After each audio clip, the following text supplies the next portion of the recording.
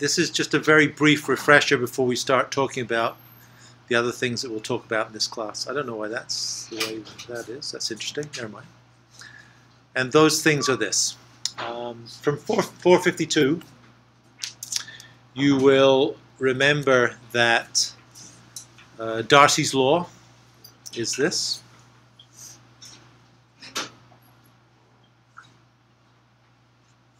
You probably used hydraulic head in that class. And that volumetric flow rate for a system that has some cross-sectional area A and some length dx and some change in head as you go along it dh and some hydraulic conductivity K gives you some volumetric flow rate Q coming out. Bless you. And so you certainly know that. You know the reasons for the minus sign. What are the reasons for the minus sign? Let's go shout. Convention. Generally, it's flowing down. Yes, partly. What convention? Though? What's that? What convention? Like X, Y, Z convention. Yes. Same as flowing. Yes, right. So it flows from high potential to low. So if you plot head versus direction, then if we kind of draw this here, then this is dH and dx. This is a negative gradient, right? Gradient is negative. No, it's positive, right? Positive in that quadrant. But the flow in this particular case would be in the minus x direction. And so it really is that the flow velocity is a scalar quantity. It has speed and direction. And therefore, the direction part is the reason for this. So otherwise, the minus will drop out. We don't care about it particularly. So this is flow rate, volumetric flow rate. The other way to the more standard, the raw form of Darcy's law is that Darcy velocity is equal to hydraulic conductivity and the gradient.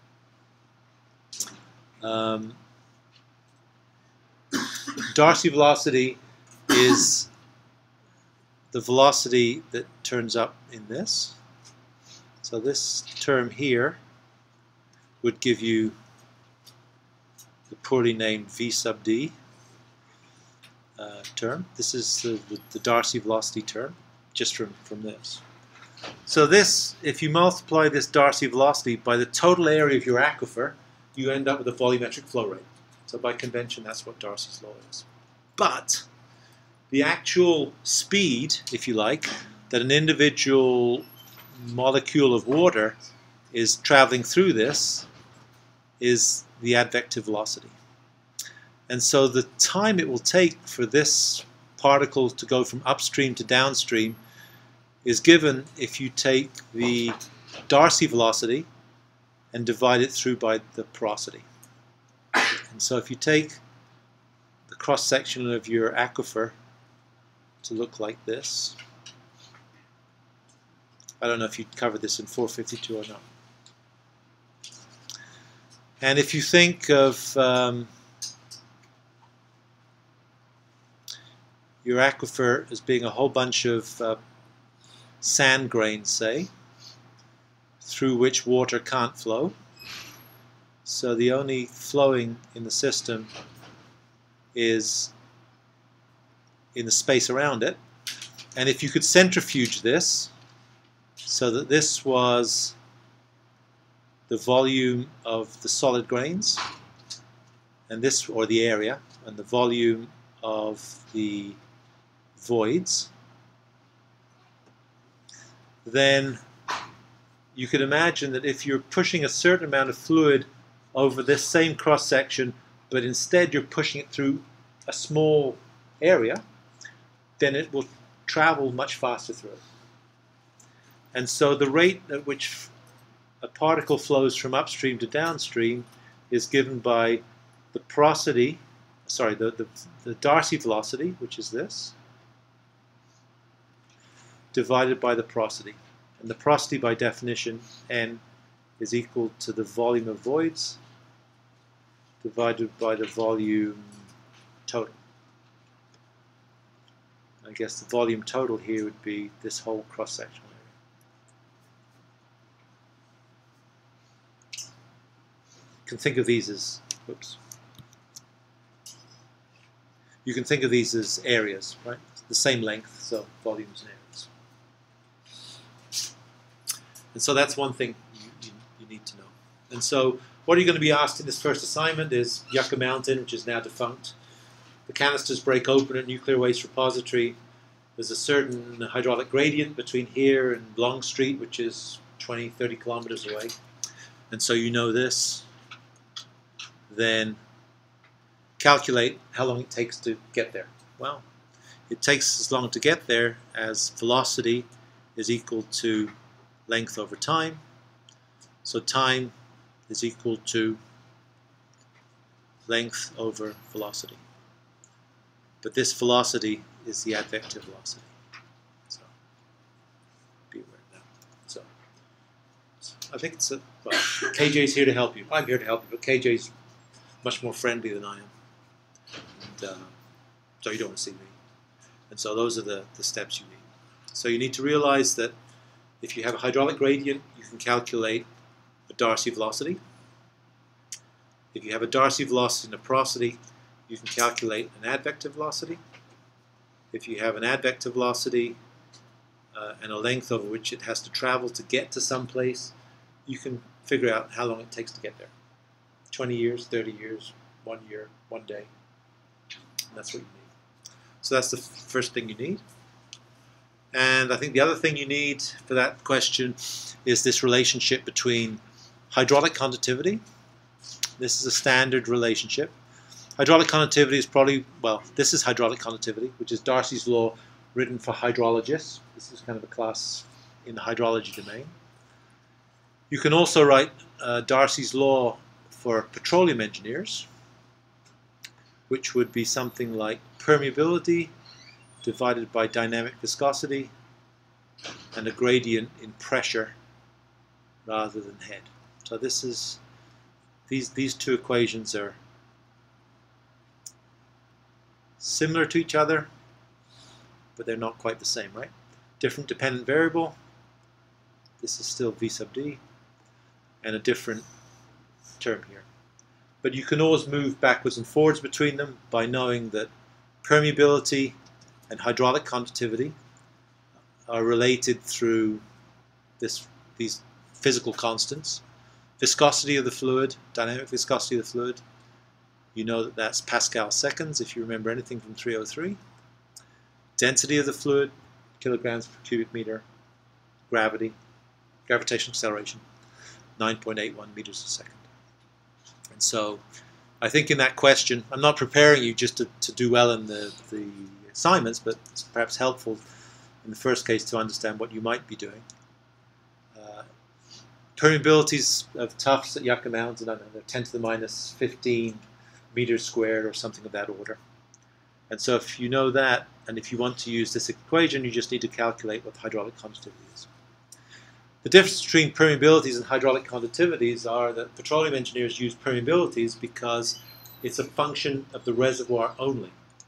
Hydraulic conductivities depend on whether you're flowing water or treacle or gas, air through the system. Permeability is a single number for a sandstone core that you have. Single number. Doesn't matter what you're flowing through it, because what you're flowing through it gets automatically accommodated in the equation by including its viscosity. And so that's why it's used for petroleum engineering. And also petroleum engineers tend to use pressures rather than heads, again by convention, just for whatever reason. Okay? So that's a bit of a refresher. And I guess the other component related to that, also this is just related to that assignment, is that, for instance, well, I guess it's just an example of doing this. If you have canisters that are broken open upstream and they flow downstream, And if from the hydraulic gradient, if you knew that I think this is how it's given, you're given a change in head that occurs over some length, then you can definitely calculate VD from that, right?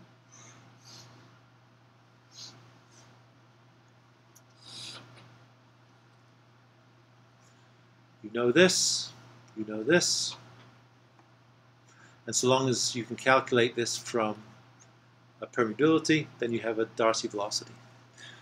If you know what the Darcy velocity is, then you can de facto calculate what the advective velocity is just by dividing it by the porosity. 10% is not an unusual number. And that gives you an advective velocity. So porosity is always less than 1, right? It's a fraction of this. So if you imagine taking this and centrifuging it down, the porosity is the fraction of this open area relative to the total area. So in other words, if you have a cross-section through a material with lots of grains in it, it's the fraction of that cross-sectional area which is open. Yeah, go ahead. Sorry, what is the R not TD? Yeah, residence time distribution. Yeah. Sorry? Residence time distribution. How long it stays within the system. In other words, how long it takes to get to you. Basically. So I was going to come back to that anyway.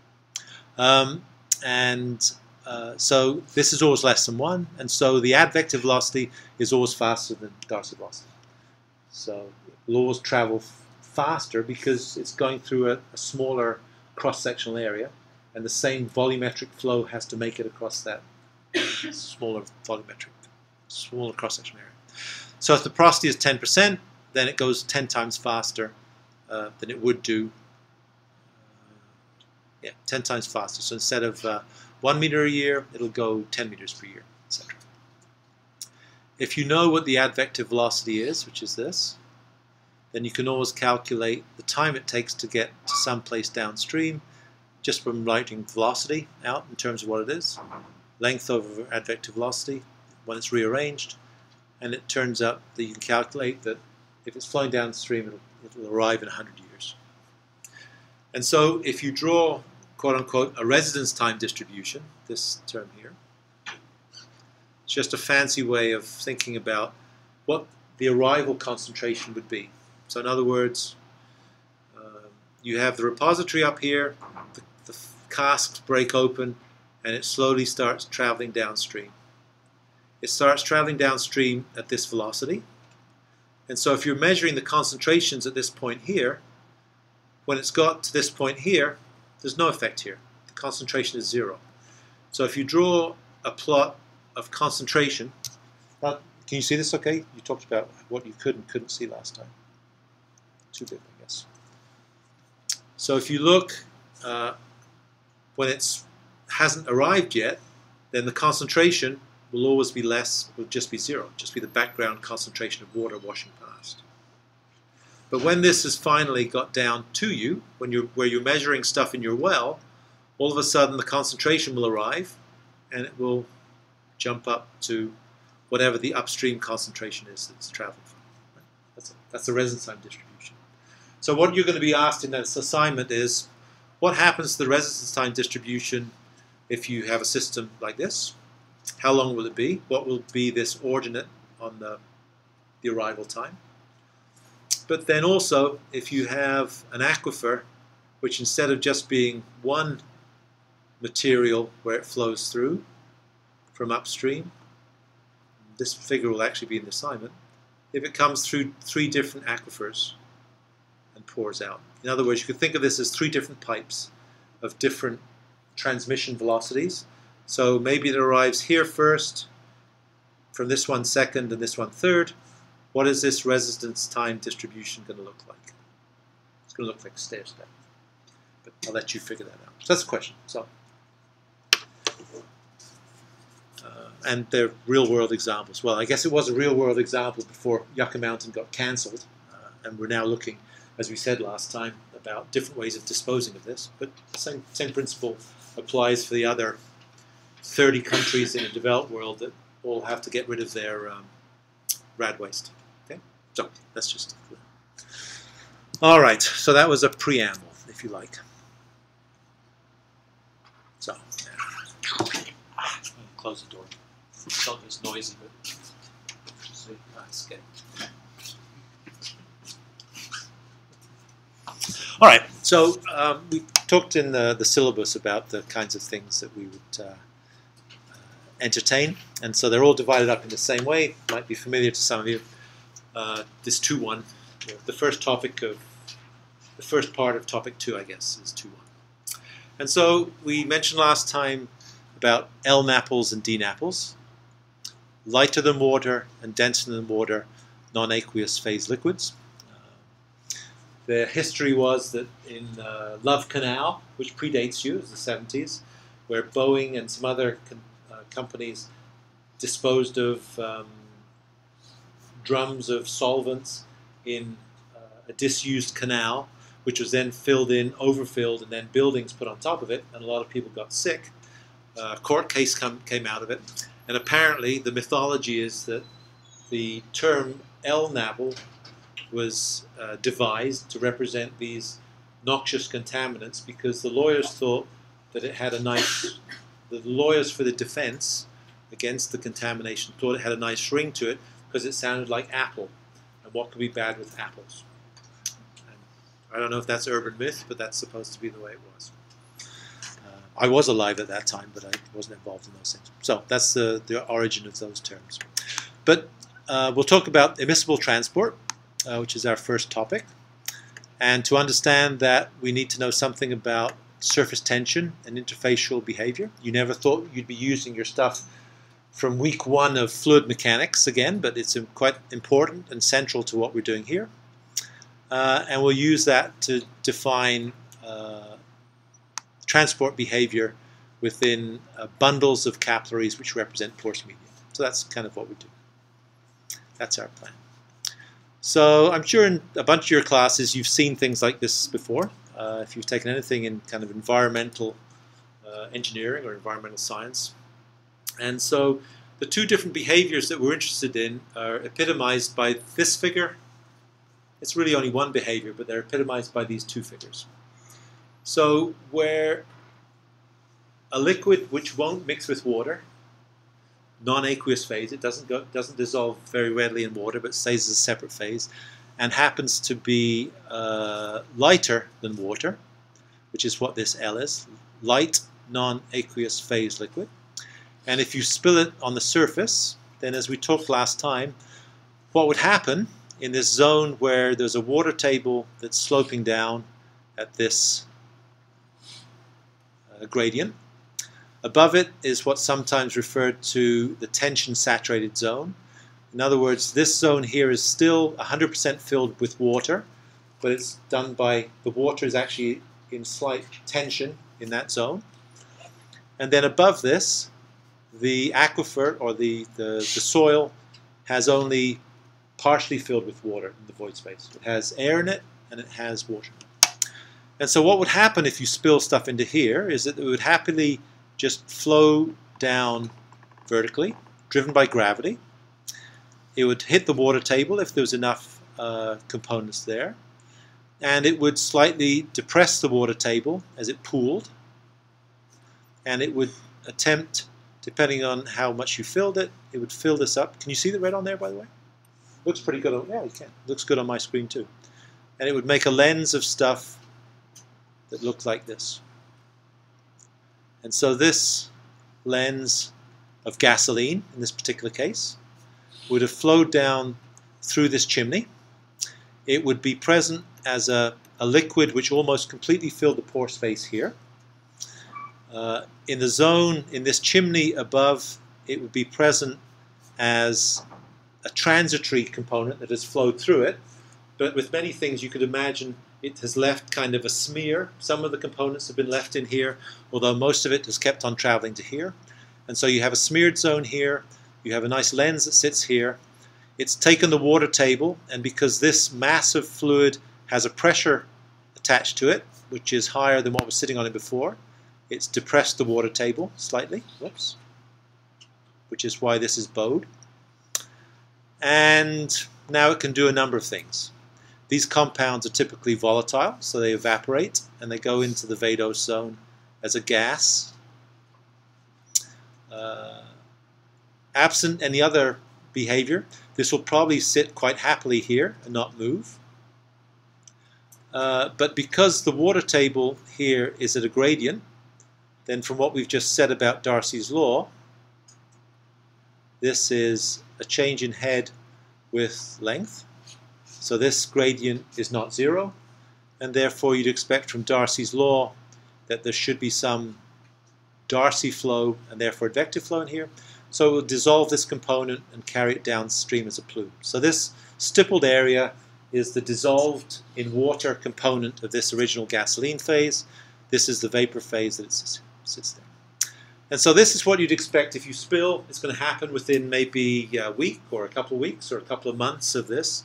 But once it gets into this format, it will just sit there and it'll be happy.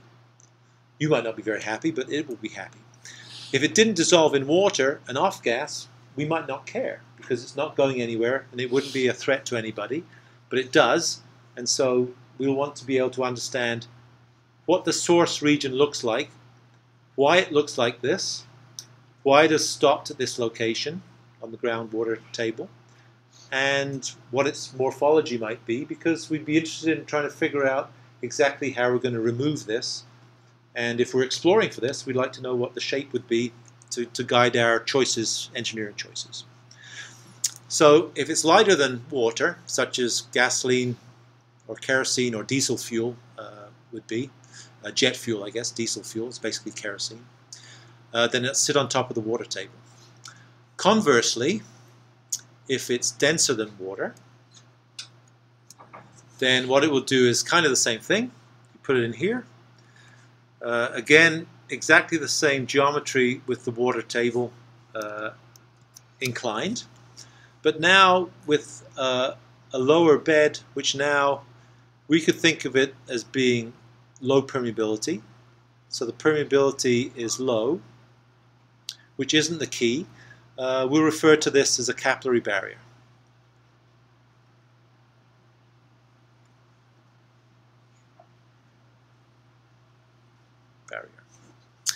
And so here what happens, exactly the same as before. It goes down here, it leaves this nice smear as it goes through here.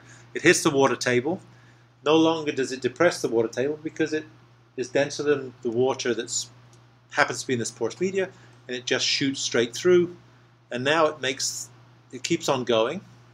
And so one question would be, when does it stop?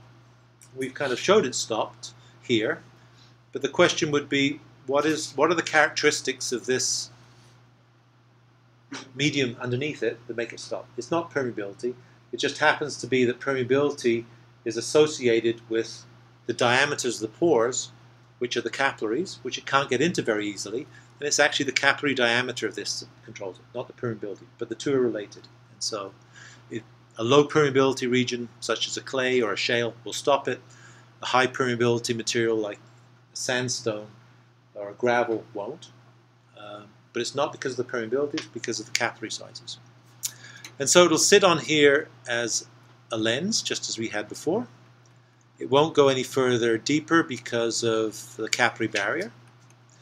There'll be some of this stuff smeared in here, and actually it'll be a bit higher concentrations. There'll be more in the pore space than just a smear. There'll be actually quite a high concentration here, but there'll also be water in the pore space here. There'll also be some water here, but more water here. And you'll have this smeared. Again, because of the gradient, the flow will be in this direction. And so again, the stippled region here is the dissolved component which is traveling to your right. And so those are the basic morphologies that we're interested in. And as we talk about this class, the two broad suites of behaviors we're interested in is one, the multiphase flow behavior when you drop it in and it goes somewhere in the first 2 months and it ends up looking like this. Sits there as a source, happy as a clam, not doing anything, but water's flowing past it. It dissolves slowly into the water, and as it gets dissolved into the water, it gets carried downstream.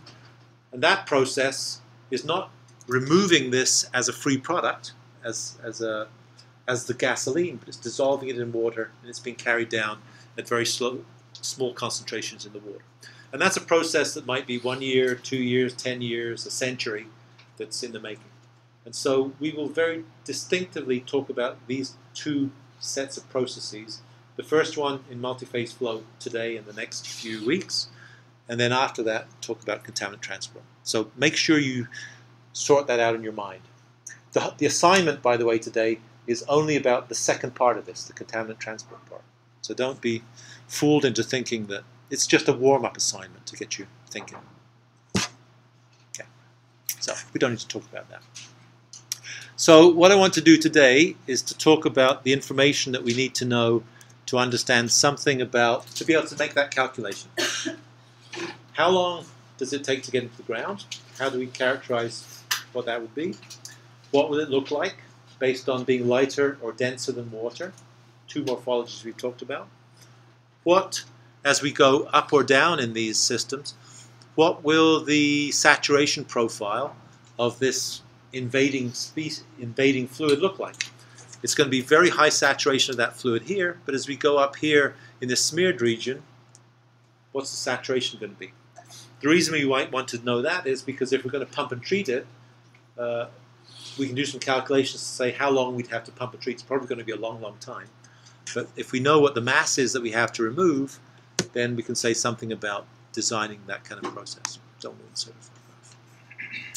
So that's what we'll talk about. So it all revolves around this idea of flow of immiscible fluids. The text for this, I don't think you need to go to this, but a lot of the figures we use is from Baer's book, Dynamics of Fluids and Porous Media.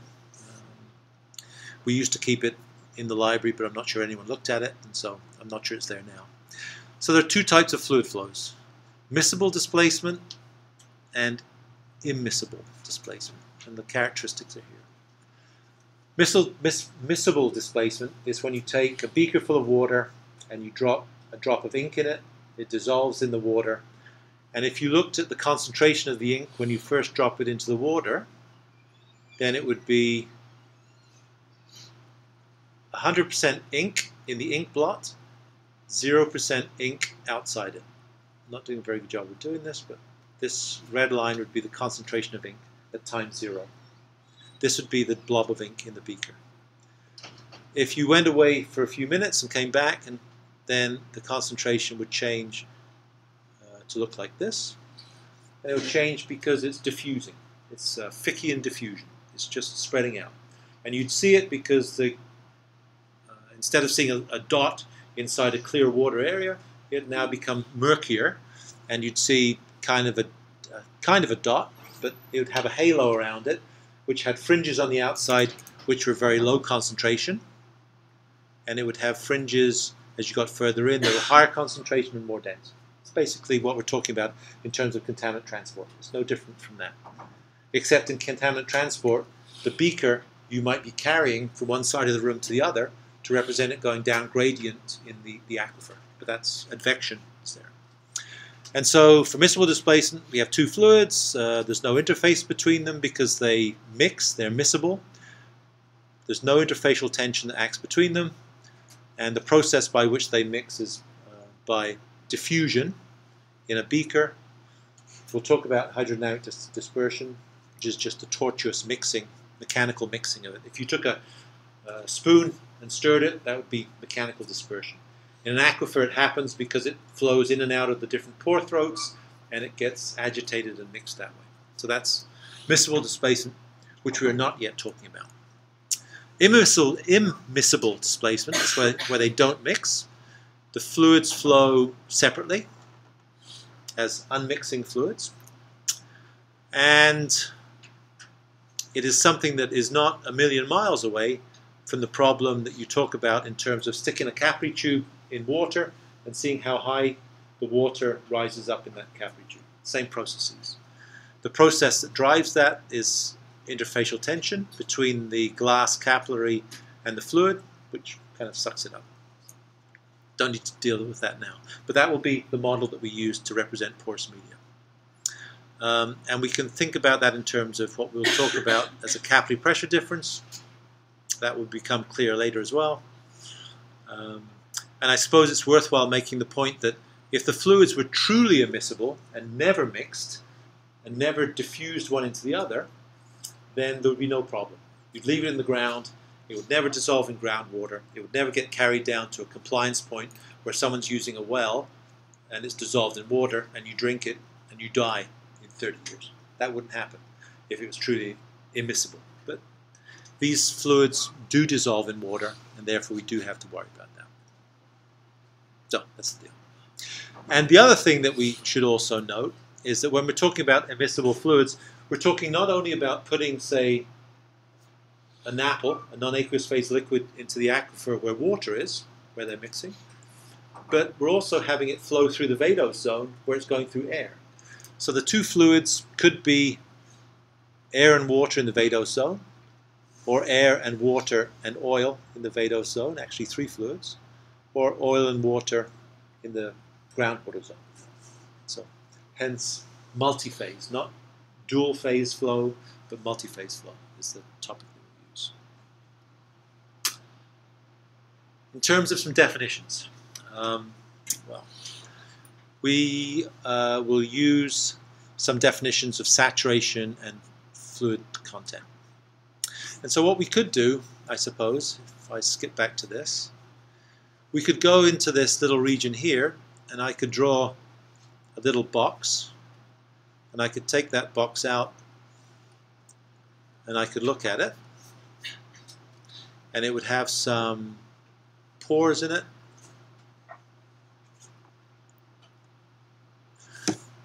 Which would be these circles, and the void space would be the stuff in between.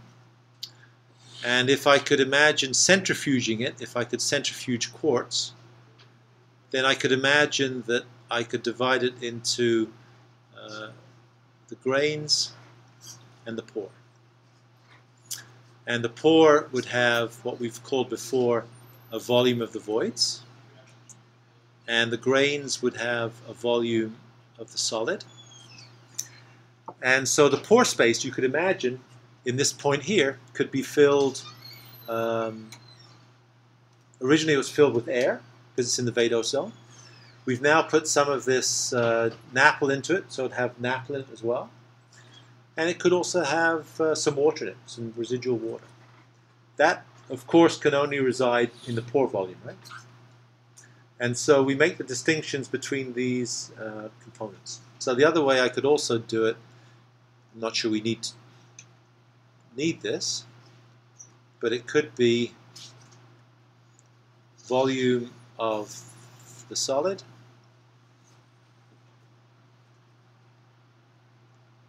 volume of water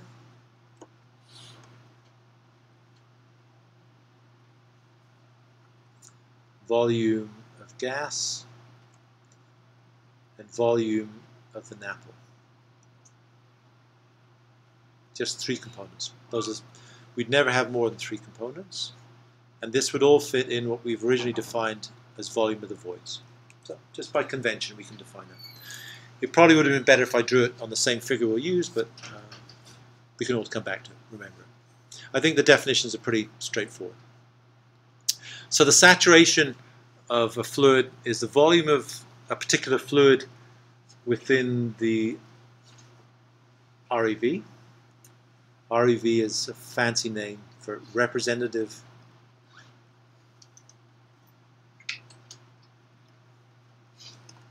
elemental volume.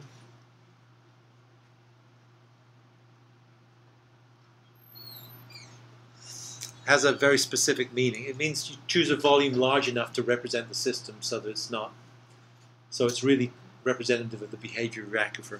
It doesn't really matter here. So you look at the volume of fluid, it doesn't matter this part really. So you take a cube, you look at the volume of a particular fluid in there, and you look at the volume of voids, what we've called VV, and you look at the ratio, and that's the saturation. So if the volume of voids is 1 centiliter, you have 1 centiliter of fluid in it, then by definition it's 100% saturated with that fluid. That value would be 1. If you have 1 centiliter and you have 1/10 of a centiliter of water and 9/10 of a centiliter of gas, then the saturation of gas would be 0.9 and the saturation of water would be 0.1. It's just a ratio of how much of the void space is filled with something. It's worthwhile mentioning saturation because there are different definitions for what the fluid content is in a reservoir or an aquifer. This is, if you like, the petroleum definition. This is the soil physicist's definition. And also hydrologists, which you are, kind of, will be, if not already. And they use a different basis. So the volume of water divided by the total volume of the container. So the total volume of the container contains the void space and the solid, and you're looking at the volume of water divided by the total volume of void and solid together. And so the upper limit for this, so I guess this is theta max.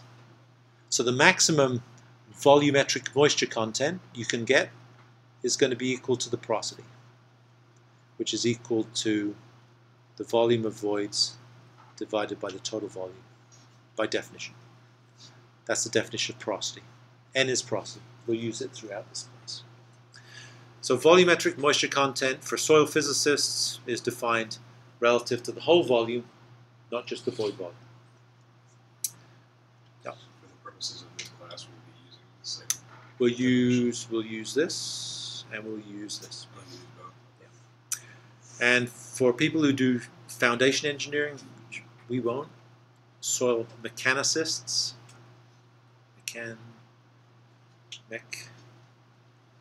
mechanics, so soil mechanics, people who turn wrenches on soils, it's a real name.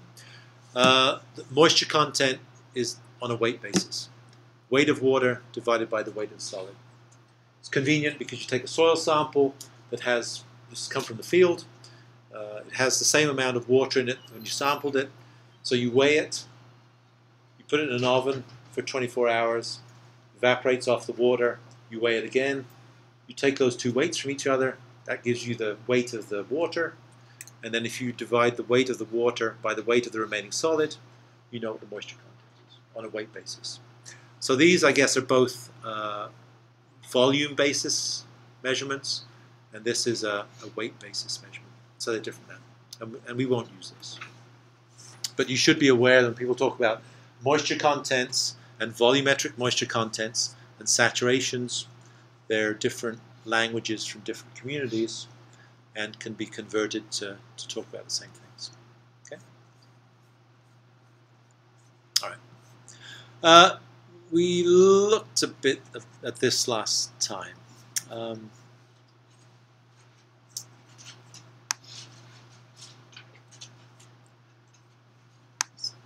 So this is part of what we're trying to do. Just trying to move that over, I guess it doesn't. So these are the kinds of behaviors that we're trying to represent. And these are all DNAPLs, right, by definition. This is the water table. This is the capillary barrier. They talk about different kind of structures. And you can see by looking at these, this is kind of a smeared progression as you go into the subsurface. This is little lenses that have buoyed this stuff up, that it's filled up and then it's flowed off the side of it, and it's pooled on other little lenses as it's gone down. So maybe layered deposits with capillary barriers where this is accumulated and then flowed through. In some cases there hasn't been enough to get down all the way to this capillary barrier because of smaller spill. In some cases there's different material at the bottom that's allowed it to behave differently at the bottom than it did at the top. And so we'd like to be able to understand why those behaviors occur from a physical standpoint. And it's moderately straightforward. And that's just, and I suppose this is a microscopic picture. So if you zoomed in on one of those areas, I don't know how well you can see this. This is, yeah, you can see it reasonably well, right? You see here that these are individual glass beads in an aquarium. These are smaller glass beads. These are still big glass beads, so somewhere across here, I guess, there's a boundary between those two different materials. And so what you see here is that you can imagine that this is a non-aqueous phase liquid. It's in water, I think. It's quite high saturations or concentrations within the pore space here because it's quite dense and opaque. It's come down through a chimney here and then flowed sideways. It hasn't presumably come through here because it hasn't left a smear. And it's basically stopped at this boundary, except for some little places where it's managed to finger its way through. And it's fingered its way through because if you think about a bead pack with small beads and a bead pack with big beads, then the gaps between these, the pores, would be larger in the bead packs with the larger beads. The pore diameters would be larger here than they are here. And so it's been stopped here because the pore diameters are small, but it's found a way to get through here by two mechanisms. One is it's found a path which we could surmise has some larger pore diameters in, which has allowed it to favor this transport path than, say, going through here. And it's also had this weight of fluid sitting above it, which is providing this extra pressure here to be able to force it through here. And so the mechanisms by which it's done this is by being pushing against interfacial tension, which has tried to stop it from flowing into it. And so that's what we're going to attempt to understand a little about. So that's my segue into talking about what might seem to you as kind of an esoteric subject, but it's not. It's kind of the crux of what we're attempting to deal with here. This part is esoteric, but it's a useful definition. Surface tension is defined as the stickiness, if you like, of the surface of a fluid when it's in touch with its own vapor. So water with water vapor on top of it. Interfacial tension is the tension that's exerted between either two fluids or a fluid and a solid with no vapor involved in between at all. And so that's this. So in this particular case, this would be interfacial tension between fluids I and fluid K, which are different. And this would be surface tension for fluid I with its vapor, and separately fluid K with its vapor. And so Dupre's formula basically says that the surface tension of fluid 1 in contact with its vapor plus the surface tension of fluid 2, okay, with its vapor, the amount of energy you need to separate them is an amount of work which is given by its interfacial tension. So these are physical constants, I guess, right? No, I guess. They are physical constants. And so these are measurable quantities that you could look up a textbook to have. But if you know what these properties are, what you can determine is how much work you have to use. By the way, the units of these are in newtons per meter. It's not a stress. Stress is newtons per meter squared, newtons per meter, if you remember back to 303, if that doesn't give you nightmares. Then, by definition, this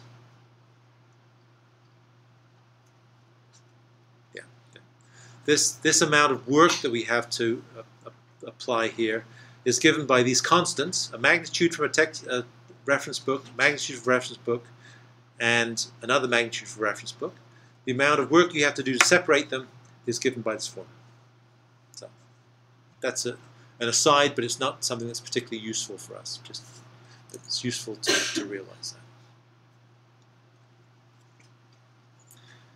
And I guess, yeah, so the reason these are newtons per meter is you could think of a newton per meter as a newton meter per meter squared, right? Multiply top and bottom by meters, and this is true. And so what this represents is this is the amount of work, which is newton meters, that you have to apply over a surface area of 1 square meter to separate two fluids. Yeah, I was trying to figure out exactly how this works. This is the amount of work that you have to apply, and it's because it's work per unit meter area of the two fluids in contact. Wait, so Yes. did you say W is equal, the units are newtons? No, if you take this whole equation, so W is in units of work per unit area of contact. I'll never ask you this, so you don't actually need to know it, but I will explain it since you asked the question and since I'm talking about it. So you have two fluids, I and K, like they are here. They're in contact with each other. You want to separate them. They're not mixing. You want to separate them from each other so that they're in contact with their vapors. The amount of work you have to produce in a 1 meter square area of this is this to do that. And you can calculate what that work is if you know these material constants for this. So other than that physical sense of what's going on, it's actually relevant to our conversation here. You'll be happy to know. It's a broadening experience. But the parts that are of importance is that we're talking about fluids in porous media, but first let's think about them fluid on fluid. So if you take water, liquid A, and you put liquid B on top of that, say it's gasoline, and water had a free surface with air above it. So air, water, gasoline. One question you might ask yourself is, what would that look like? Will it look like a nice bead of water as a bubble that sits on top of the water? Or will, as you know, it separates into a sheen, which is one molecule thick and goes forever as far as it can? Why is that? So one way to look at that is to do a free body and to take this lens when it first gets dropped on the water, and this is gasoline, and it slightly depresses the surface of the water because it has some weight to it, because it has a height. Even though it's less dense than the water, it has a height to it. And your question is, will it spread out or will it stay as a bubble sitting on top, a solid bubble? And so you could think about it is that if the force that gets applied, if you look at the forces at the boundaries between these fluids, this kind of triple junction, and you think of them as fluids that aren't so different from the fluids that we talked about. This is the surface tension between two fluids, a gas and a liquid, or a liquid and a liquid. It can't be a gas and a gas, right? I guess it can be a liquid and liquid. Then if we know these material properties for the interfacial tension between the gas and liquid B, the interfacial tension between liquid A, which is water, and the gasoline, which is liquid B, and the interfacial tension between the air, between liquid A and the gas above it. These are all defined quantities which we can get. Then if we calculated what the net force imbalance was, if we found that the force pulling it in to the left is larger than the components of force pulling it to the right, then we'd figure that it would just spread out over the top of the surface. If we found out the components of these two forces together, pulling in the x direction against this force also in the x direction, if the sum of these two were larger in the x component, then it would keep itself up as a bubble. That's really. So if we know, if we take the components of these forces, which you know will just be the cosine here, probably spending too much time on this for its value, and we look at the force balance. If we know from the material properties that this force pulling to the left, by definition, bless you, is less than the sum of the forces pulling to the right, just ignoring these cosines, because it actually will be very flat. It won't be a big steep rise. This lens would be really quite flat. It would be much closer to being this rather than being this. And so if you just look at the balance between these two added together, then if this number is bigger than the sum of these two numbers, then it will be a monolayer. If the opposite is true, then it will be a bubble, and it would survive that way. Okay? So we're interested in fluids in contact with grains within porous media. So if we take a grain, and if we just take a very small segment of that surface, so it's actually a flat surface in the limit, right? This part here, then we can think of it like this. This doesn't look so different from this. Again, we have a liquid bead sitting on the top. We have a gas above it. So this is water, this is a gas, this is the quartz. Could be a windshield for that matter, glass surface. Quartz is essentially glass, is glass. And we can look again at the angles. This angle now is the interfacial tension between the solid and the liquid. No longer two liquids or a liquid and a gas, which can be defined. And we can apply the same calculation.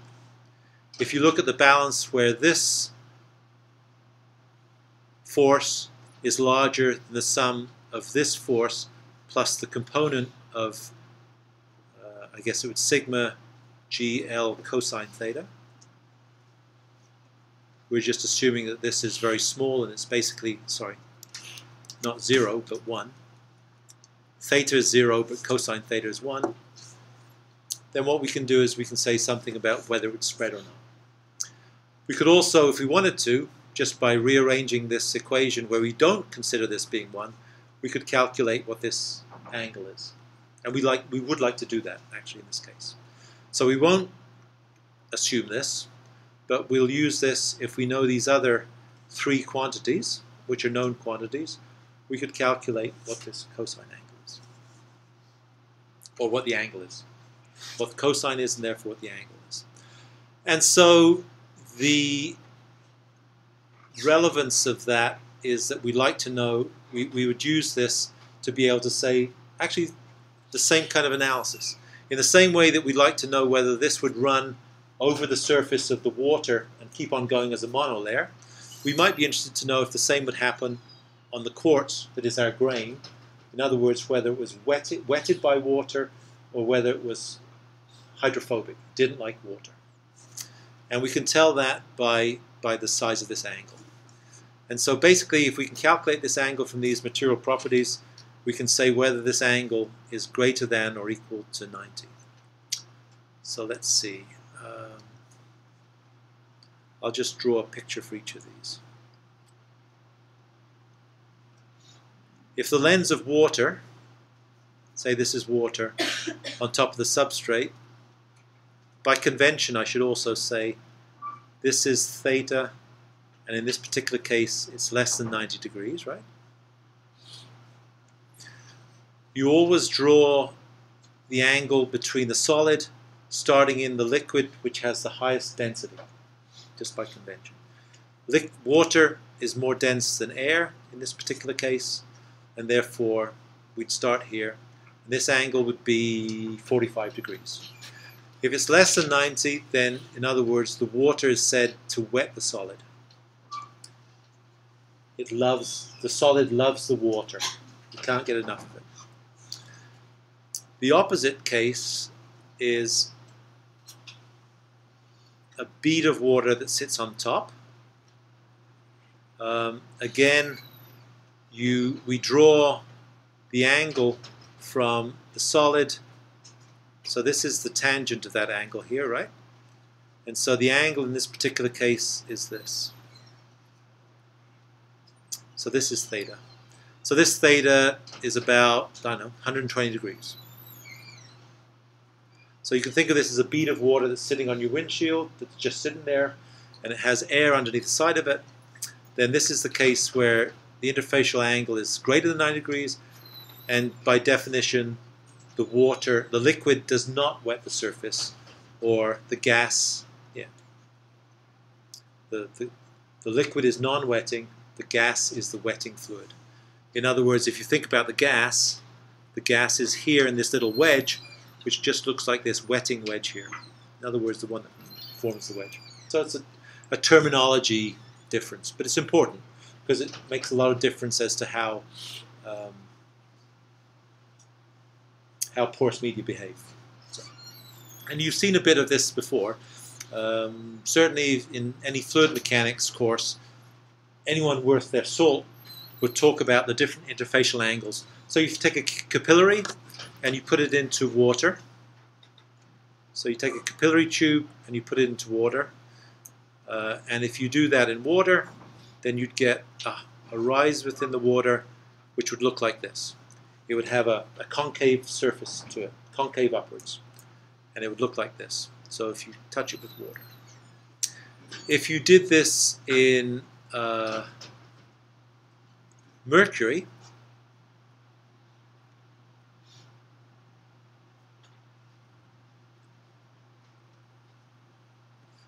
then it would look like this. Two things. The height would be depressed, be down, and it would be concave downwards. And so those are, with the same material, glass, and two different fluids, you get two different behaviors. Glass is water wet, but it is not hydrogen, mercury non-wetting. So the same solid material with two different liquids. In some cases, with water, if you have two different solid materials, for instance, quartz, glass, is often water wet, and it would look just like this, concave upwards. In carbonates are typically water non-wetting, and the meniscus would be the other way down, just like it is for glass and mercury. And so the behaviors of the components matter. So not only is interfacial tension important to us, but it also depends on the solids and the fluids that are interacting with each other. Most of the things that we talk about will be water wet, but not all. Carbonates, for instance. Okay, so that's important. We won't talk about that. These are the figures that support this. This is an important physical figure, I think. Whoops. This comes out of Baer's book also. So these are two reservoirs or aquifers. The cross-hatched portions are the grains. It's cut off at the bottom. The black is the oil, and the white is water. Sorry. So white is water, black is oil, black oil, and the stippled are the grains. In a normal reservoir, which is water wet, sandstone, and you start off with a reservoir which has lots of oil in it. That'd be a good reservoir. You suck the oil out because you want to drive a car. You can't suck it out without replacing it with something from conservation of mass, and therefore you have to replace it with water. So you drive water in to force the oil out. So this is how you start, with blobs of oil in it. You suck the oil out and you replace it with water, and as you replace more and more of the oil with water, you start from this so-called pendular saturation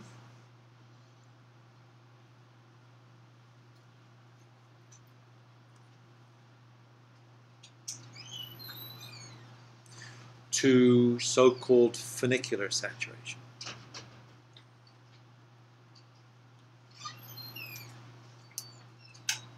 Latin, I suppose, right? So pendula must be the root of pendulum or pendant, so a glob, if you like.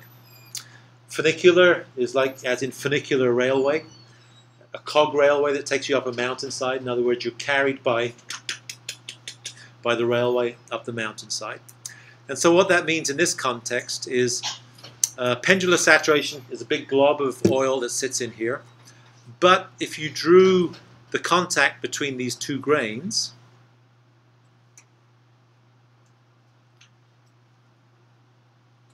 what you'd find is that there is water sitting in this little region here. So it's sitting in this little triangular region. It's also, by the way, covering a monolayer that goes across the grains. So it's white all around the grains, but there's also this little wedge in here, which is this part here. And so if you think about it, as you go around the grain, there's a ring that goes around here. It's like a little triangular wedge that is like a donut around it. But the pendular, I suppose, refers to the blob of oil that's sitting in here. As you keep on pushing in water, this wedge gets larger, as you see here, and larger. And then you're left with these still blobs, but much smaller blobs of oil. And the reason that it's referred to as funicular saturation is that if you want to get this physically out of here, there is no connected phase of oil in this. If you imagine coming out of the page around the grain to this point, they're joined by oil. And so if you suck on the oil will suck itself out in a continuous phase all through the medium. Here, the oil may or may not be connected between pores. And here, almost certainly, because it's isolated in a bath of water around it, it's not connected to any oil whatsoever. So the only way you can get this oil out of here, this last remaining portion, is to physically suck out the water and hope, like on a funicular railway, that the oil gets carried out with it as well. Hence funicular. And so this is kind of the bane. This is why when you recover oil from petroleum reservoirs, you leave 50% of the oil, 40% of the oil in place.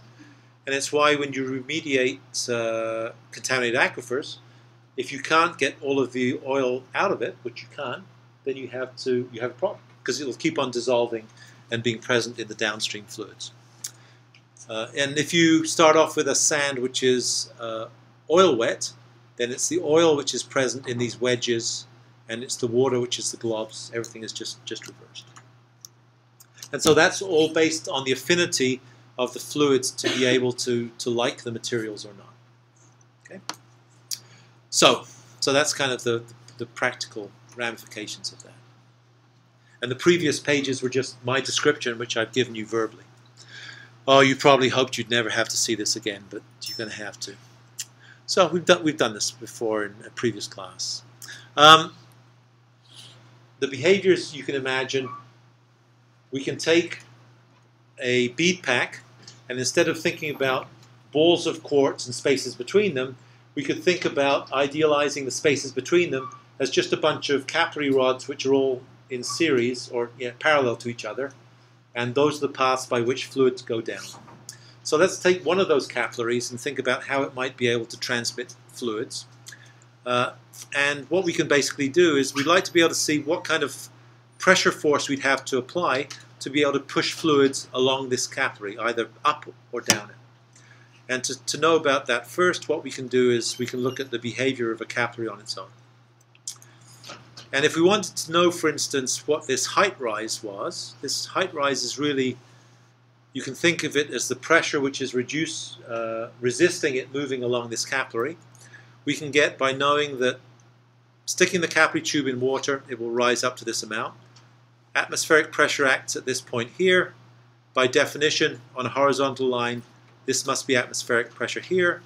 So what we could do is we could cut this off, and we would have a capillary which now is disconnected at the bottom, which we're holding up by applying a force at some angle here around this periphery, and this force has to be enough to counteract the weight of this whole thing. And so if we do that, we end up with the interfacial tension. This is the circumference. So in other words, this circumference here, this is diameter d, I guess. So pi d is this circumference. We have an interfacial tension pulling it up, which is the force that's applied on these, in this torus around here. And its component in the vertical direction is equal to the cosine of the angle that it makes with this. This angle theta is this angle in here, which is the same as this angle here, obviously. So that's the force that is holding it up. The weight of this is going to be the unit weight of the fluid, multiplied by its volume. This is just the volume.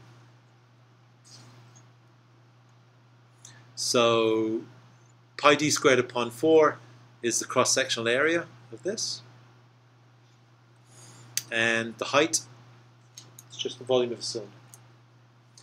And if you manipulate those or rearrange them, you end up with this height rise, which is what we know.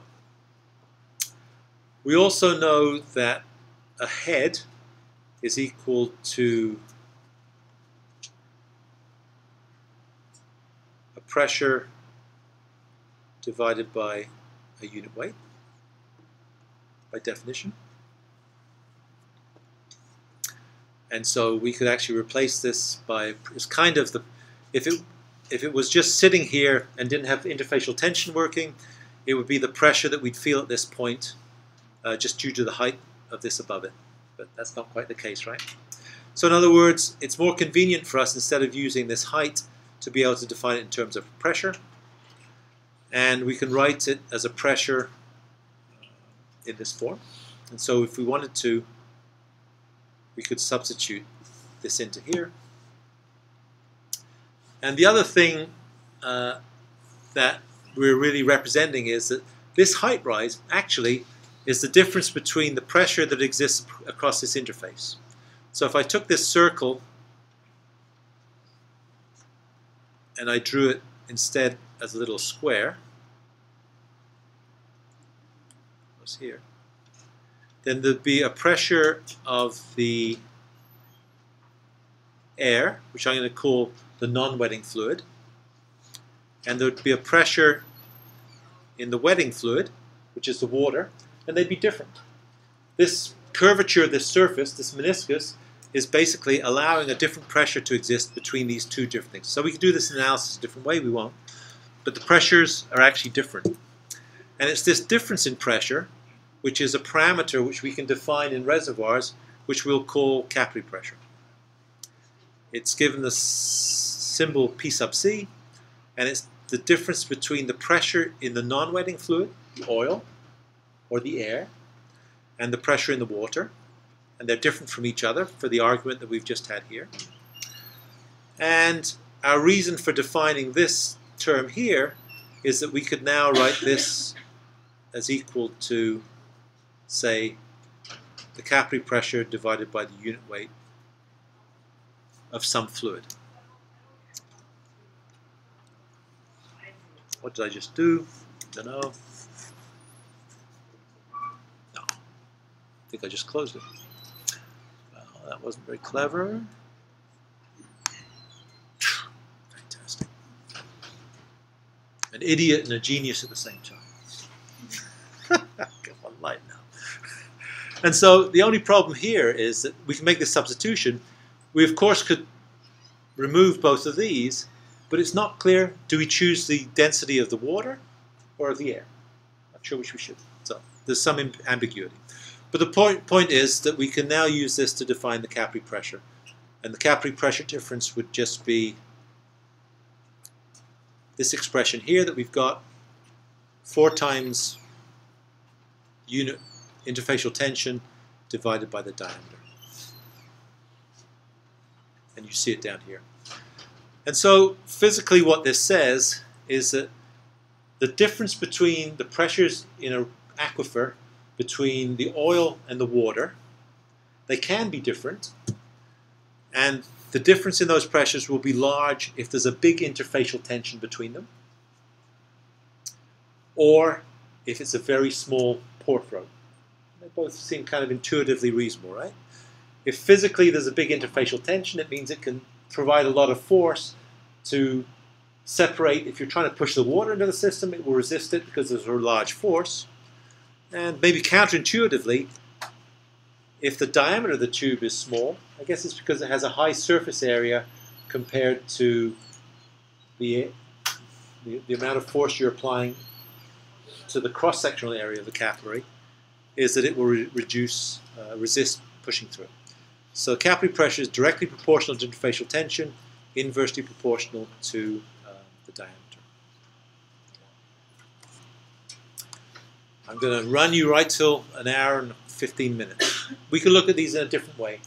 I won't belabor this point. So we've looked at, So we've looked at this before in terms of thinking of it as bundles of capillary tubes that we're trying to force stuff through. But we could now go backwards and say that's not really what a porous medium is. It's a whole bunch of beads, marbles together, which have pore spaces between them. And if we looked at the interfacial behavior in that case, take two of these marbles, they contact each other point on point. If you had water that was in contact with them, then this black stuff here would be the water wetting water.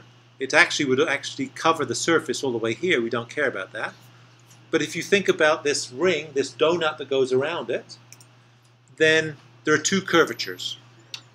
There's a curvature here, which has some radius, r prime. And if you look down in plan view, this torus goes around it. The other curvature is this as it goes round the ring. And it turns out that the pressure difference between the air pressure and the water pressure here is given by a similar expression, interfacial tension multiplied by 1 over this radius of curvature and 1 over this radius of curvature. Because you can think of it as a surface that bends this way and also goes around this way as well. So it has two curvatures attached to it. And this is, if you like, kind of an average of those two. You're adding them together. You're adding the reciprocal of them together, but you're adding them together nonetheless. And so if you wanted to, you could imagine that if the saturation of water changes, a very small saturation of water would be a little wedge that would look like this. I think you can see that, right? And this other black area would now be white. So this would be a lower saturation, which would have a smaller radius of curvature around it, and I think also a smaller radius of curvature in the vertical plane. And we could calculate exactly what the capillary pressure would be. And if it had an even larger saturation, more of this space was filled, then certainly this radius of curvature, r prime, would be much larger. And so you could imagine in this particular case that you could change the saturation of how much water was in here. 0 saturation when there's none. 100% saturation where I guess it was filling this whole thing. Where, by the way, for a straight line, what's the radius of curvature for a straight line? Infinite, right? Goes to infinity. And you could calculate what the capillary pressure changes would be as a function of saturations. Might mean nothing to you now, but soon, not today, we're going to start talking about graphs that link saturation with capillary pressure. Don't do it today. And so finally, not quite finally, but as far as we'll get, the other point to think about. Let's talk about. I'm going to talk about that previous point next time.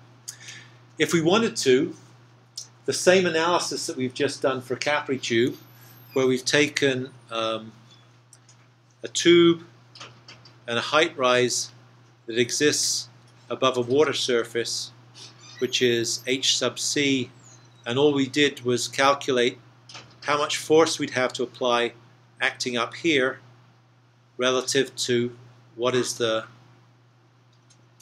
weight of this. This was how we got that previous expression, which was, whoops, this.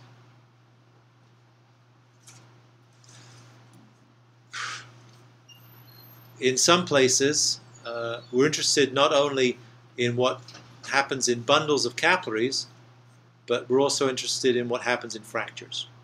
So if you think about ground, you drive the bypass, you go past these rock faces of limestone, which have limestone blocks separated by faults and fractures. Fractures are much more open than the pore space within the matrix of the limestone. Then you could imagine that fractures might be an easy path for stuff to get into the subsurface. So it turns out that we could do the analysis that we did here exactly with fractures to look at the height rise of a fluid between two parallel plates. And if we do that we end up with an expression that says the height rise is again proportional to the interfacial tension, as it was before, and inversely proportional to the equivalent dimension of separation between those, which is analogous, if you like, to the diameter of the capillaries. And it has the same ramifications. Small separation, very large height rise, but you require very large force to be able to push it along it. And if you have a very large resistance because of the material property, then you have a large resistance to it. And so we're talking about the mechanisms by fluids travel independently. And the basic message is from this is that the largest force that's acting on these forces are the meniscus forces, which get progressively larger as the capillary diameters get smaller. And therefore, that's why we could surmise that in this figure, when we talk about this, it gives exactly the rationale why it stops at this point here, because the capillary diameter beyond this is too small, and if it's going to get beyond that, it needs to find a pathway where it's slightly large enough to be able to do it. And I'll leave it at that. Okay. I like to chat, as you know. So, sorry, we've run by a minute, but we'll be okay. Any questions?